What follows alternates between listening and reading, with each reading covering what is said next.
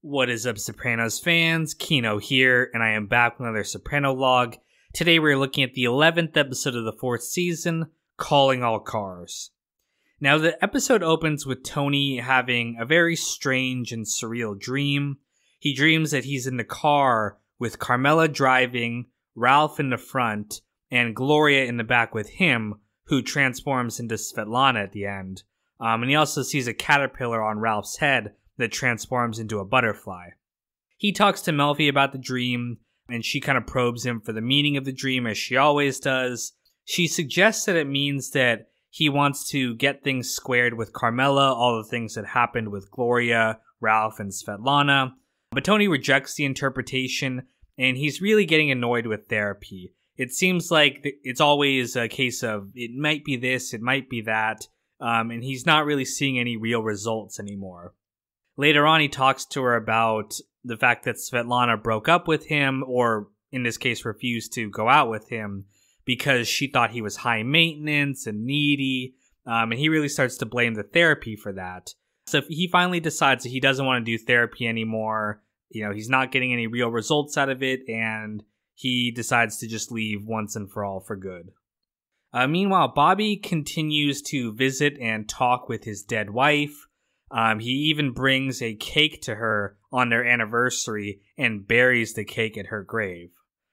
Janice, of course, being interested in Bobby, wants him to move on from the wife and move on to her. So she's not happy with, him continuing to go to the grave and visit, but she can't really say anything directly, or else she's going to come off heartless and, manipulative.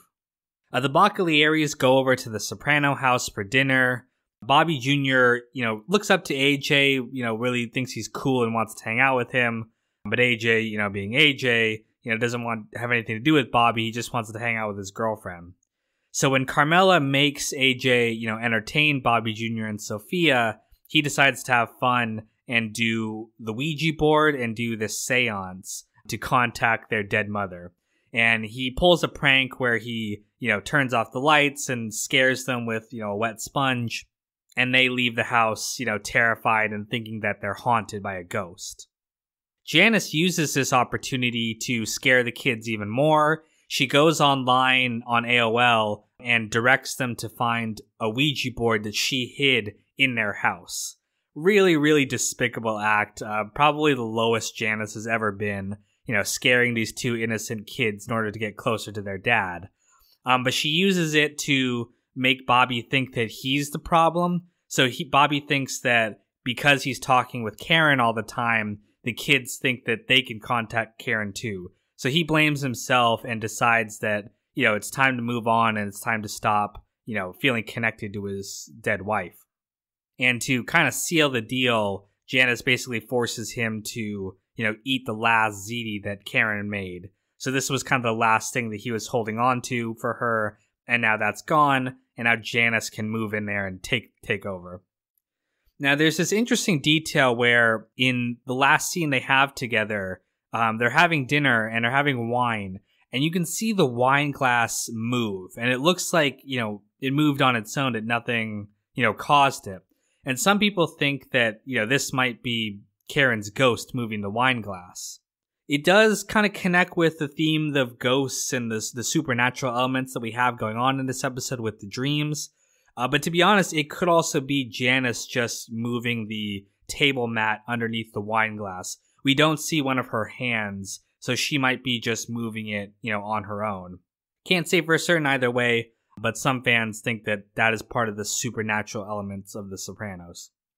Meanwhile, New York wants 40% of Tony's HUD scam. They reiterate that because Zellman had a hand in it, they are entitled to some of the profit that Tony makes. When he refuses to give in to their demands, they decide to rough up his appraiser, and they threaten to start their own operation to compete with Tony's. Tony decides to reach out to Carmine's son, Little Carmine, who lives in Florida. He's not really involved in the New York affairs, but they're thinking that he might be able to negotiate on their behalf. Tony thinks that Paulie might be the link. He's starting to realize that, it might be Paulie with all his grievances lately that's feeding information to Johnny Sack. So he actually refuses to, tell Paulie about the trip or have him involved in any of their business.